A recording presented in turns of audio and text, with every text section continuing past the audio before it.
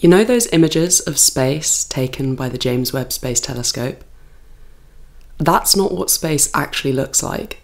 To us, at least. The images in fact started off as grayscale images and have been heavily manipulated by the scientists working on Webb. So how and why are the scientists manipulating these images? Does it make them any less accurate, any less real, any less scientifically valuable?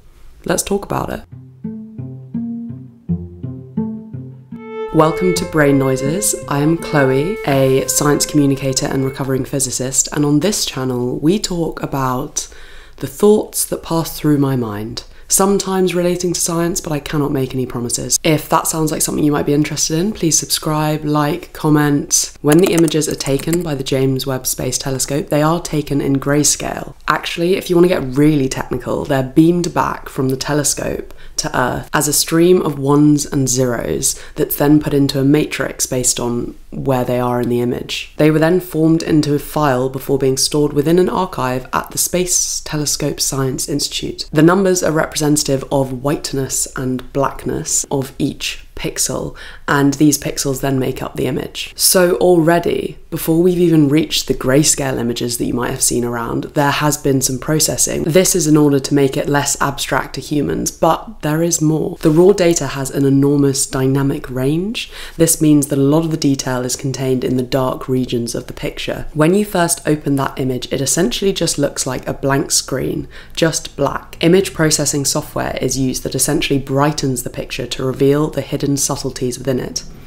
Think about how Instagram has these sliding scales on its brightness option, and when you slide these scales a certain way, texture and stuff is revealed in the shadows that you may not have seen before. This is kind of what's happening here. To create colour views, the team then had to map different wavelengths of infrared light onto different visible light wavelengths. We'll talk more about this later, but this then creates the resulting coloured images. So why are these images in grayscale?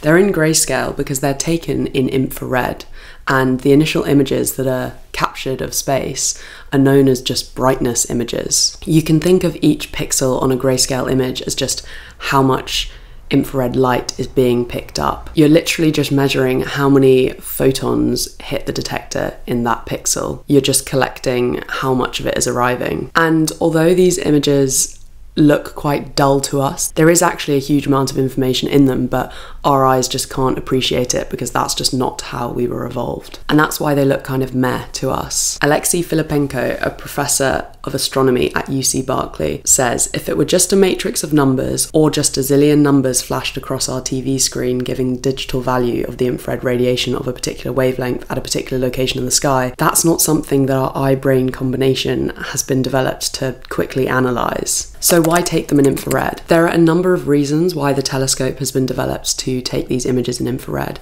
but first things first, I just want to establish that infrared light is part of the electromagnetic spectrum, just like visible light. It just has a longer wavelength than visible light, and our eyes have not been evolved to see it.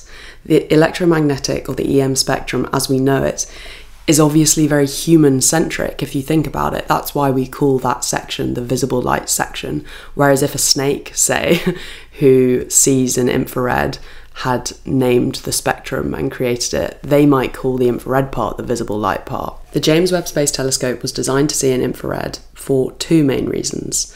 Number one, due to its longer wavelength, infrared light is less likely to interact with particles than visible light, or light of shorter wavelengths. So this means that it can pass through things like dust clouds without it being absorbed or scattered as much as visible light. So even though there is light of shorter wavelengths out there, longer wavelengths just have a way easier time of travelling and of reaching us. In a similar vein, even if a galaxy is emitting UV light, it loses energy on its way over here due to interactions and often reaches us as infrared light, as energy loss causes the wavelength of the light to increase. So with infrared being a longer wavelength, it increases towards infrared.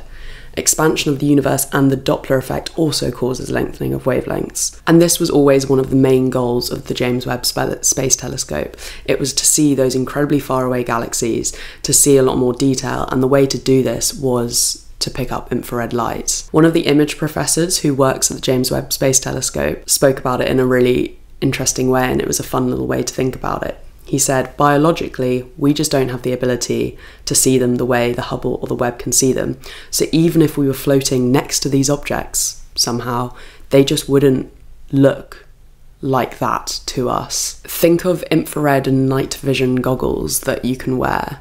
Even then, we're sort of using the assistance of the goggles, but often infrared just feels like heat to us, and there's no way our eyes really know how to see all the different wavelengths within it, or just it at all. We just feel, oh, this is a bit warm, and it might be because it's giving off infrared radiation. So how do they decide what colour to make the images? Earlier when I was talking about how they make these brightness images, I mentioned how they have different filters. So similar to how you might pick up images with a camera within the visible light range, you do that in the infrared. So they had 29 different filters, I believe, each accounting for a specific different narrow range of wavelengths. These allow you to see how much of each wavelength is in each pixel, and by combining these images you can create that sort of other dimension to it, the colour dimension. Now this is where it starts to get a little bit questionable, and I think this is where a lot of people have issues, and this is where the kind of accusations of, why did I pronounce it like that? Strange. This is where the accusations of faking and the images not being real comes from, is the fact that this technique of just selecting wavelengths in the infrared band and essentially shifting them onto the visible band to obtain what we think it looks like. This is obviously just a way of helping us see the detail in the images, and it's not actually a representation of what the image looks like, because as I said, it's in infrared, so it wouldn't look like that much to us. And this processing method involves loads of people. So although cameras have filters, and up until this point they actually regular, like your camera in your phone probably works in a really similar way, this step of like shifting it from infrared to visible light is a step that involves a lot of people, a lot of humans, and you know, their idea of what they think it would look like. The way they'll do it is the human eye perceives longer wavelengths as red and shorter wavelengths as blue. So they look at the infrared chunk of the spectrum, and any of the longer infrared wavelengths they will call red, and the shorter one's blue, and then in between it's kind of the rest of the rainbow. And that's why I describe it as this shift. The way they talk about it is, if you had infrared eyes that were sensitive to light, this may be what you would see. This is what a James Webb Project scientist said during a press conference. But even then, you can see with the language, it's a little bit woolly. It's a little bit, if your eyes saw this, maybe this is what you'd see, but it's hard to know for sure. This leads on to a really key point that I think is just so important to appreciate, is that these images, or at least I consider them, a form of data visualization. So when you get any data set, whether it be the ones and zeros that make up an image, or the number of ice creams bought in May versus April, you can make a choice as to how to represent them. And if you've done any data stuff before, I don't know if you have, you'll know that there are ways you can manipulate the data to kind of tell the story you want to tell. So whether that be by, you know, if you're dealing with percentages and you want to make the gap between 50% and 60% look bigger, you might start the graph at 40% instead of 0. So whenever you visualize data, there's always going to be this layer of like you trying to tell your own story, and a layer of just opinion, I guess. They've been given this raw data and they've chose to visualize it in this way. It doesn't make the data fake, and that's the same for every digital photo ever taken. As I mentioned, like, there's been more human steps in the James Webb Space Telescope images, but they're all different types of data visualization. Does that make sense? So we have these incredible images, but are they just that? Are they just there to look at? What is the value in them? Many believe that they are just pretty pictures taken and manipulated to look good to the public, and they hold no real scientific value. So first of all, like, they are made to look nice so that the public appreciates them. And there is an element of just like making them look pretty for the general public. And this is because NASA has to communicate the science that they discover to the general public because it's being funded by the general public. So a big part of their whole thing is like whatever they discover, they are responsible for getting the public to enjoy it and appreciate it and understand it. But I don't think that means that they should be written off. I think that there is a responsibility to communicate science to people, and even when you're like creating these experiments, to have that audience in mind, because it helps you make decisions that are actually valuable for humans and the rest of the world, instead of just being a mad scientist in your lair. Obviously that's an exaggeration, but you know what I mean. But there is a bit more to it than that. So as we know, the grey images look a bit meh, like to us at least. And there's a reason why like all this colour is overlaid into them.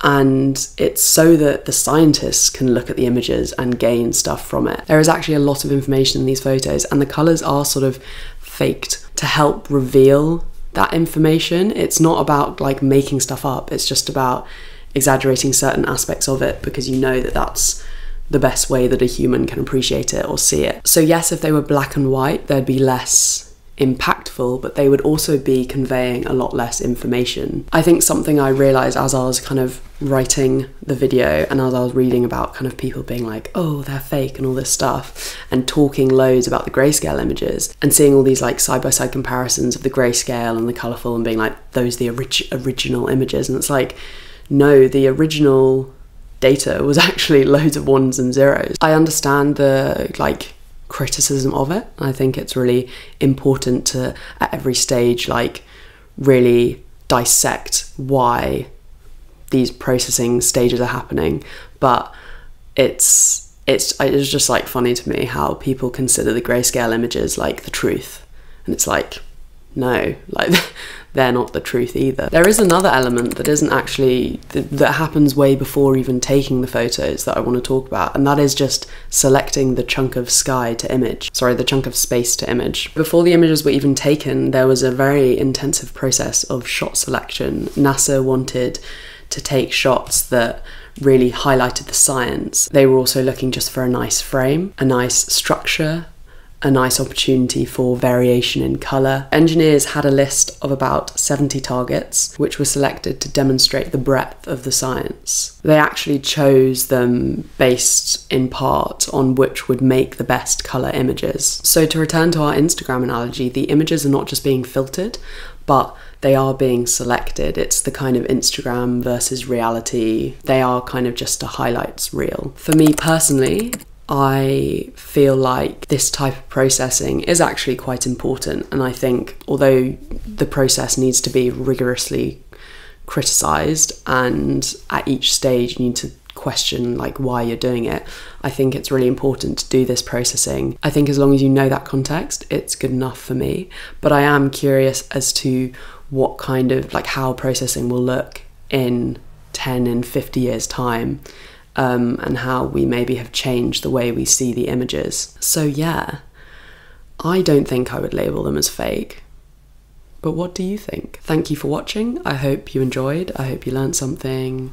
If you did, you might enjoy my last video, which was about the kind of lesser known parts of why we take images of space and why telescopes are great. Please subscribe if you want more of this, and comment any thoughts, feelings, any brain noises. I will see you in the next one. Bye.